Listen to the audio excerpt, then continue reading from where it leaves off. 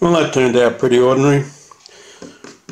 Took 4 runners for a place, which can pay off on big races like this where there's a large field and huge number of once-a-year punters like me, but only number 7 came in. Paid $4.20, so for my $20 investment I got a return of $21. Net profit $1. Yep, it's a mug's game. Now, we had that crazy behaviour where even with no load this ferroresonant transformer was drawing significant currents, and it varied depending on the incoming voltage. So just as a sanity check, I'm going to do a similar thing with an ordinary transformer like this beast, which is similar output voltage, 10 volts and reasonably high current, 12 amps, and see if this is completely not like that. In other words, no current at any voltage, or very, very low current at any voltage. So now I've got this transformer connected, just very roughly. They do make connection, those pins. I'm only doing this for a minute, so dangerous as that is, it's only going to be there for a short while, and it's quite controlled. At least that's held down by an earth terminal, and we'll be able to see voltage on the secondary, so we know that that's making contact. Right, apply power. I've also just noticed that my lead's burnt out, so, or the circuit controlling it, but I suspect the lead. I think maybe it's seeing much more voltage than it can handle, and I have to do something about that circuit. So, output power. You can see we're getting some output voltage over there. So this is connecting, and it's 0.01 amp at virtually, or slightly increasing, 0.02 now, 0.03, 0.04. But there aren't these peaks and troughs in the current as the voltage goes up. So 240 volts we're drawing 120 milliamps. Nothing like the several amps that ferroresonant transformer was drawing. So that is a peculiarity of ferroresonant transformers. It's not a normal behaviour. So we'll go back to the ferroresonant and look at some waveforms on the oscilloscope as we do that. Test out the wiring on this ferroresonant transformer and measured a few voltages, and we get this. There's 2 centre tap secondaries of slightly different voltages. There's the ferroresonant bit of the winding and the capacitor. The active, as you'd expect, goes through the fuse, but what I find a bit curious is that instead of going to the voltage tappings, the neutral goes there and the active goes to the common side of the transformer. I guess it doesn't matter much, but I think it's a bit strange. Now, to measure voltages and currents, I've built up this little circuit here, which consists of a bunch of resistors totaling 270k, with the last one being 27k, so the voltage there is 1/10 of what goes in there, which is connected to the active and goes to the transformer. The neutral also goes to the transformer via a 0.1 ohm 5 watt resistor, so we can measure the current across that. So the voltage on this will be bouncing up and down by whatever the voltage drop is across that relative to neutral, but that's okay. Now I'm going to measure the voltage there and the current drop and the current sense voltage there with the oscilloscope. No earth leads, because the neutral is essentially at earth. We'll just check the voltage on that to make sure that it's very close to earth. But if I did connect the earth leads to that, then that's naughty, because with this place it wouldn't really matter, but if we had a safety switch on the main panel, that would trip by connecting earth to neutral. So I shouldn't need to do it. I should be able to see well enough what's going on just by looking at them relative to earth, which is virtually the same as neutral. So as a safety/sanity check, We'll put some volts into here, check that the active is volts above earth and that neutral is very close to it. Yeah, there's voltage there from active to neutral, and from active to ground. Yeah, same voltage to ground. Between ground and neutral coming in. That doesn't seem right. Slightly less on the other side of the resistor. What's going on here? So from earth to neutral we're getting 100 volts AC. That would tell me that the circuit from neutral back to this is open circuit. Why is that? Okay, something screwy going on here. I'll have to investigate. Now it seems the problem was caused by some idiot hadn't soldered this resistor on properly. But it's a reminder of how dangerous this stuff can be.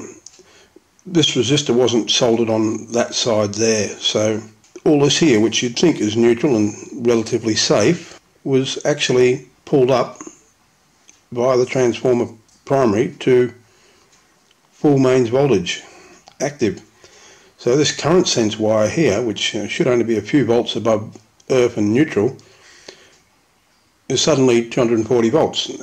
So bloody dangerous. I mean, so don't rely on a resistor, especially these things, because they burn out fairly easily. Don't rely on that to protect what's connected on the other side of it. Although that's what I'm about to do. Power on. We're sticking 110 odd volts into there. Let's wind that up to a lower current. It's one of those points where it draws a lower current. Check some voltages from earth to active.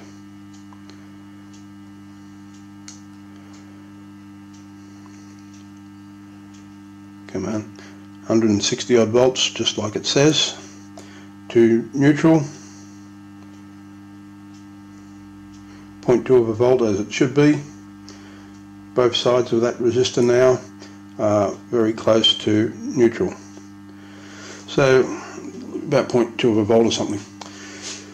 So we can, and also we look at across the voltage divider, set that at 100, let's make it 175. 175 volts coming in, across the voltage divider, 17.1. Not quite divide by 10, but fairly close. Surprised at that, I would have thought it'd be better. Should have been 17.5, it's 17.2. Alright, now let's look at it on the oscilloscope.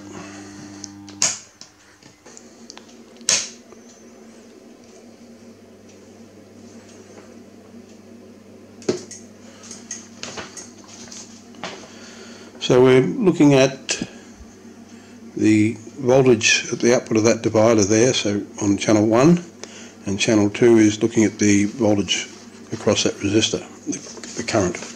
So this is channel 1 locked to the triggered on the line frequency, so of course it's nicely locked. I'm using the digital oscilloscope because with the analog one it's strobed with the camera and made it very hard to see anything.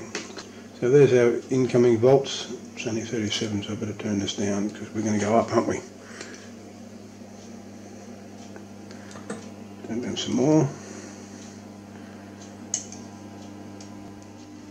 Okay, got things making a bit more sense now. The Crow wouldn't let me put in more than about 20 or 30 volts. So I had to switch to times 10 on that probe. So now 10 volts per division there. RMS 15.4 volts, which is 1/10 of the 150 we're putting in. So now turning on channel 2 to look at the current. So there's the current, and out of phase with the voltage, as you'd expect in an inductive circuit.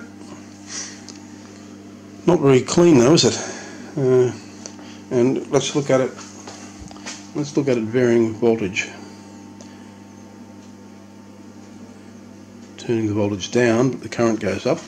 Wanting the voltage up, current increases.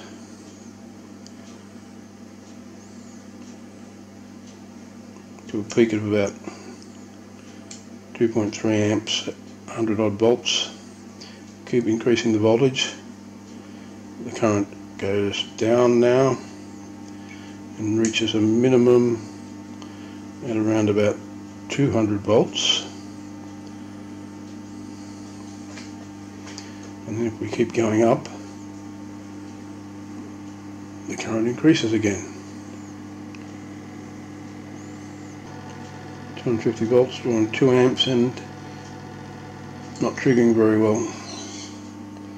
So it's very noisy, and you can see crap on there, which I presume is some interaction with the resonant tank circuit, and so is all this nonsense at the higher voltages. Not sure what to make of this.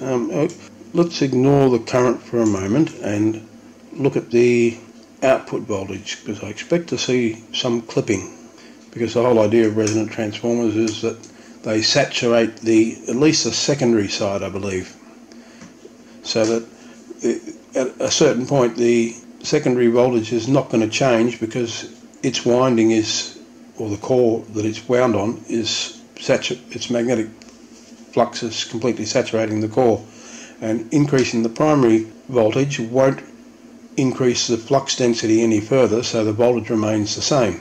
Likewise, given that normal operation puts it somewhere inside that saturated region, not only does increasing the voltage not increase the output voltage, but decreasing it keeps, as long as it stays within that saturated zone, decreasing the input voltage won't have an effect on the output either. I believe it works for about 10 or 20% either side of the nominal mains voltage, but that other thing, that line tamer, as I read somewhere, will work down 120 volts. So yeah, I'm curious to see what's going on there. But let's have a look at the output current with some sort of a load.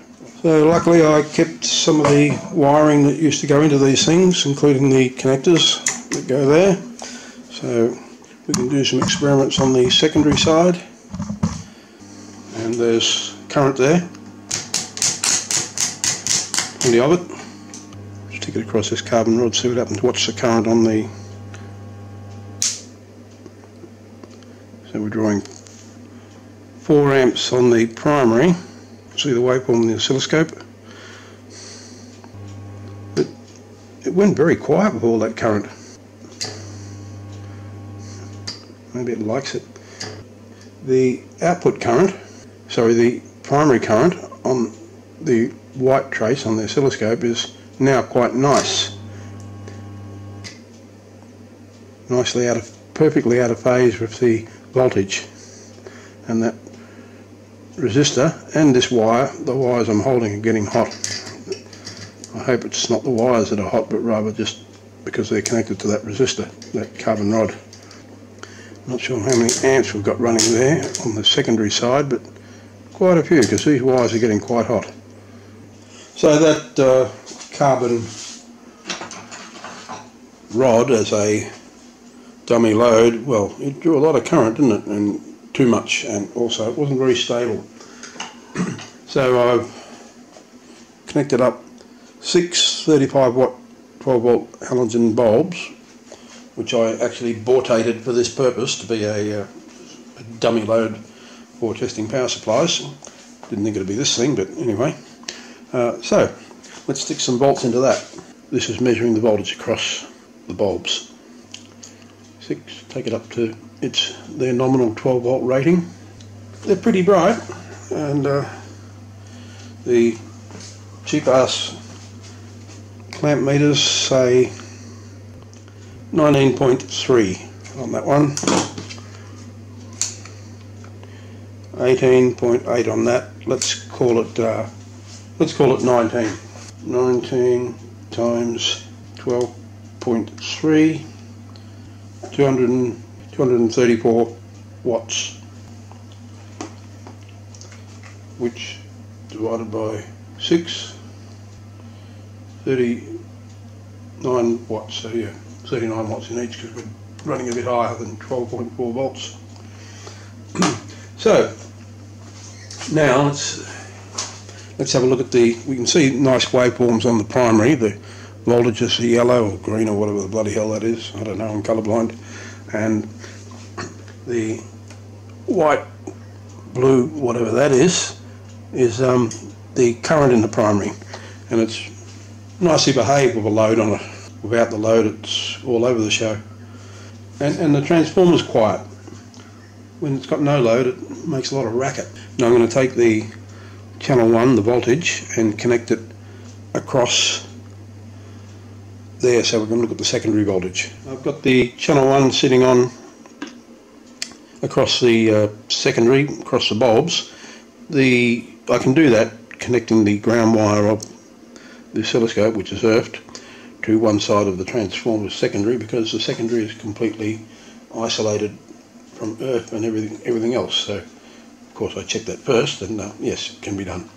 Now we're looking on that green, yellow, whatever it is, trace is this voltage here, and it's still nice and sine wavy,